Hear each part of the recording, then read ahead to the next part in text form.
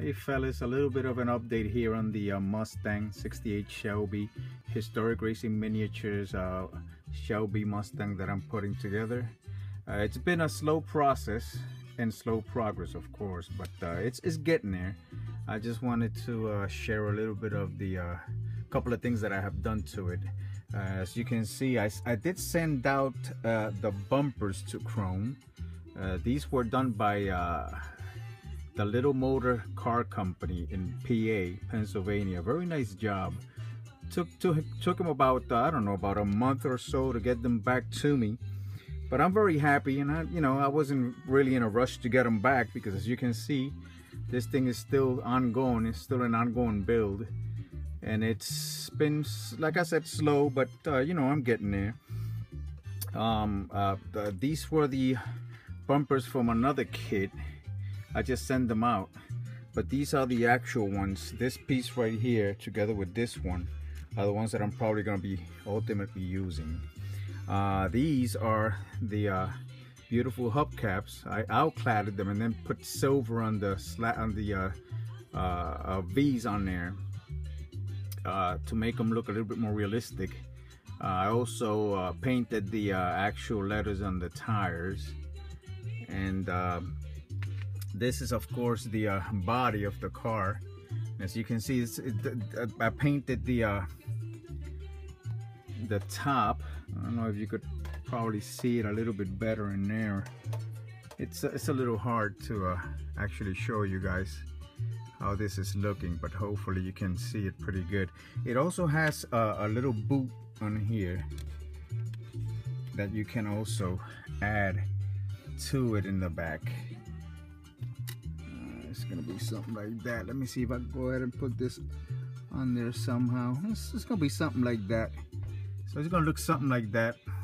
Just a little overview so that you guys can have a basic idea on how it's gonna look.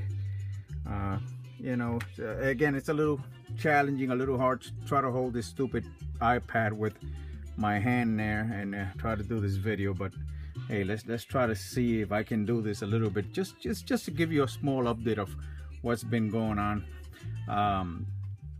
I bare metal foiled some parts already. I still have to paint the signal lights on the sides. I did put the decal on the side. I also bare metal foiled the frame, put the glass in there already.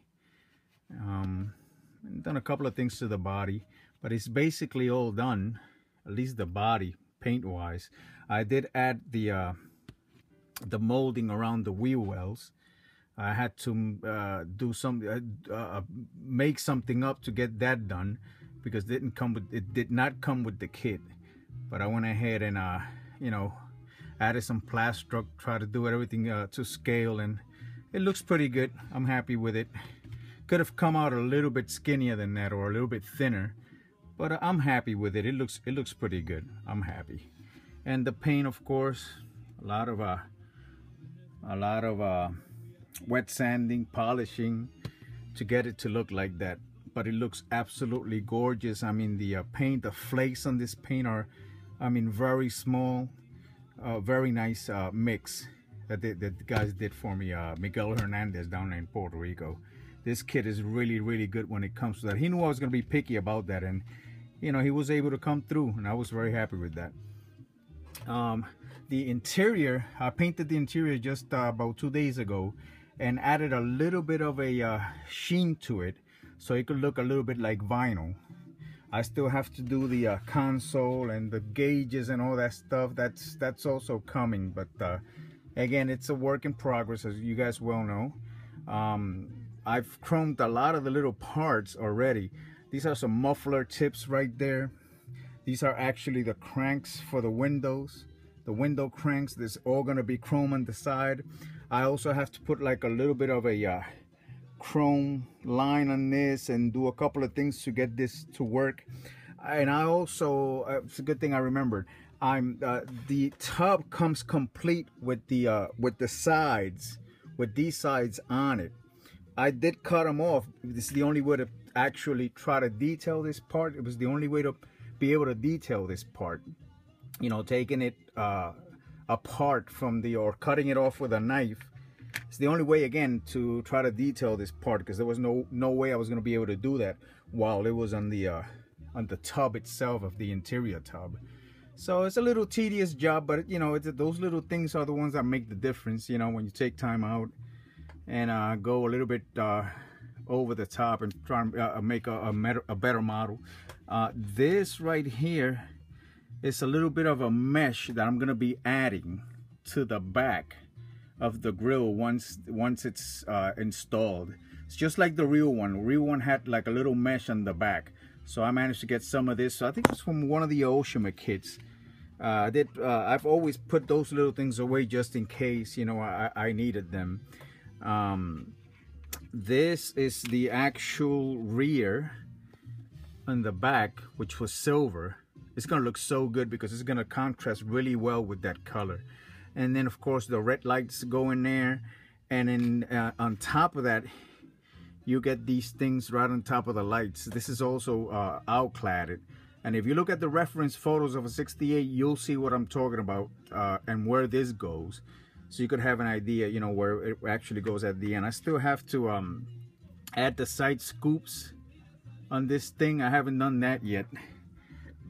That would go on the sides, but I have to polish it because it's a little bit rough before I add it on there. It's going to be a little challenging because it's not part of the body, so you know, I have to take time out and polish it so that it could look good against the body.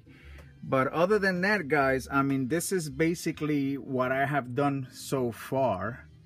Hopefully you guys are liking the work in progress. I did say, or I did promise that I was going to put some stuff of the work in progress of this kit. And again, it's a resin kit from Historic Racing Miniatures. Harold, the owner of Historic Racing Miniatures, liked that color so much in the paint that he's actually giving me another body to paint for him. I still have some leftover paint, so I'll go ahead and paint it for him at no charge, because I mean, we take care of each other. I mean, the guy is great, and you know, he'll take care of me. I'm not worried about charging him for anything. But I will be painting another body for him. And again, this is a build for Harold actually had this car in real life, and that's what I'm actually trying to duplicate. That's why I'm going with the hubcaps instead of some other wheels that I was going to be going with. But his had hubcaps, so this one's going to have hubcaps. But anyway, this is the short video of the work in progress. Don't want to take a lot more time because I don't want to make it boring. So hopefully you guys are liking this stuff, and thank you for your attention and for your little bit of time. Thank you, guys.